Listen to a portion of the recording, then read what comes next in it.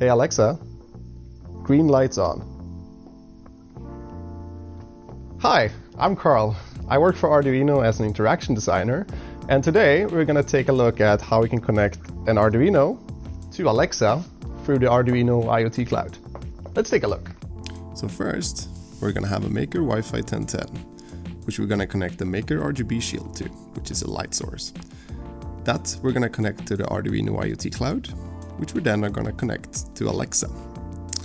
Through Alexa, we're then going to send a voice command that is being read in the cloud and sent to the board, which will turn on the light.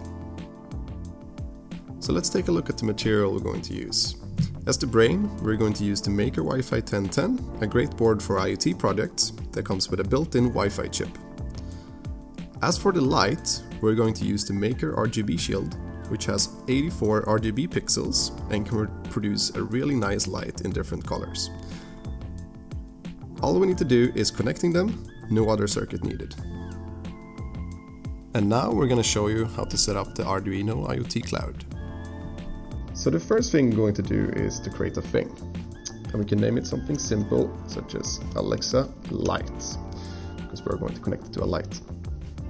And then we need to select a device. And I've already set up the device before, so I can use associated. But otherwise you need to configure a device, and it's a very, very easy process. As soon as we configure the device, we can also add a variable.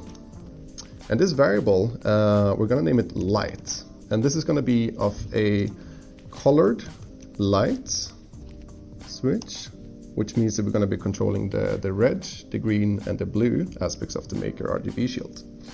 We're going to set it to read and write and on change, and then we're going to add it. There we go.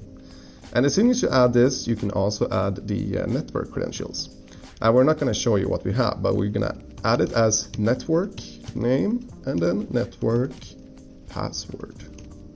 And you're going to click on save. And that's it in terms of setup. So now we're just going to move on to the code part. The first thing we're going to do is include Arduino graphics and the Arduino Maker RGB libraries at the top of our sketch. These will ensure that we can control the Maker RGB shield, otherwise we can't use it. And then we're going to use the matrix begin, which will initialize the library, and set the brightness to 10, which is a kind of nice lower brightness so you don't get blinded by the shield. It's very strong. We're also going to use while serial, which prevents the program from running until we open the serial monitor. And that way you can see the communication that everything has been successful, and that's a really good function to have. If you scroll a little bit further down, we can see that the loop is basically empty. The only thing we have is an Arduino cloud.update function.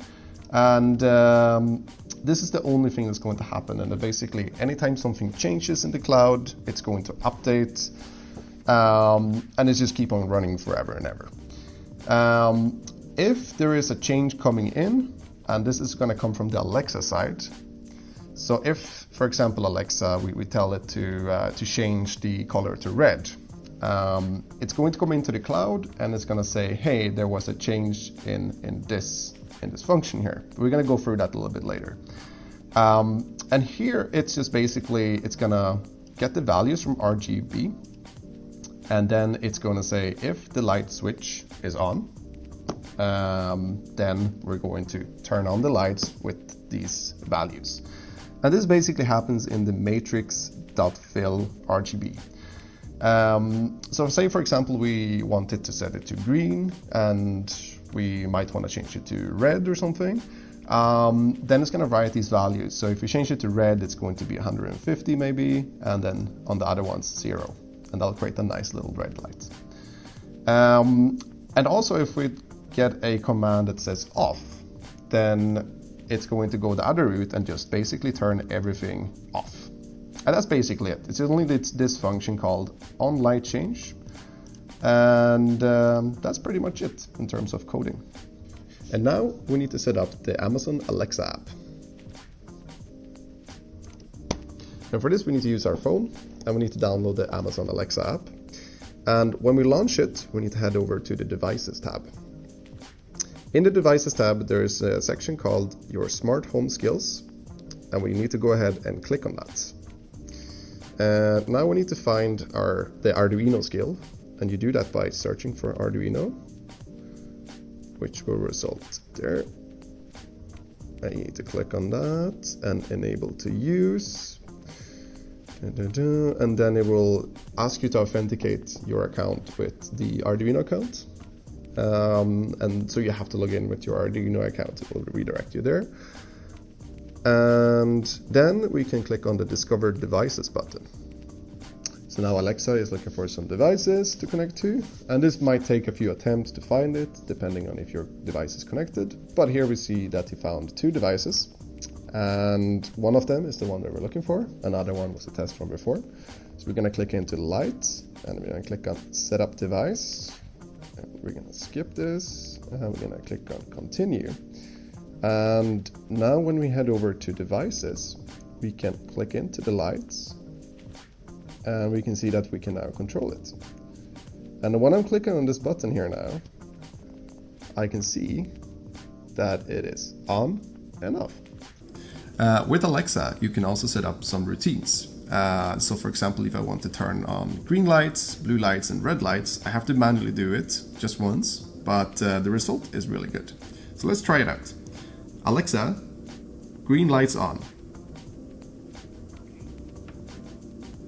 Alexa, blue lights on. Alexa, blue lights on. Oh, see, she got it. Alexa, red lights on. Alright, well, you know. Alexa, turn the lights off. And that's it. Alexa, turn off the lights. So to summarize this project, today we have put a Maker RGB shield on top of a Maker Wi-Fi 1010. We have then connected it to the Arduino IoT Cloud. And through the Arduino IoT Cloud, we've also connected it to Alexa through the Arduino skill. And now we're actually able to change things as we please to different colors, and it's in real time, which is a really cool thing. We can of course use voice commands like, hey Alexa, turn off the lights, which works really well.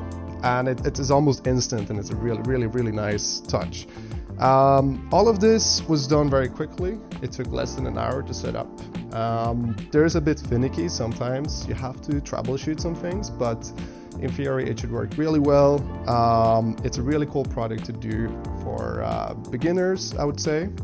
What is really cool with the Arduino IoT Cloud is that it allows you to integrate with these kind of cool services such as Alexa, which is such a popular app. So you can, for example, build your home with different artifacts and then include Arduino as a part of that ecosystem, which is really nice.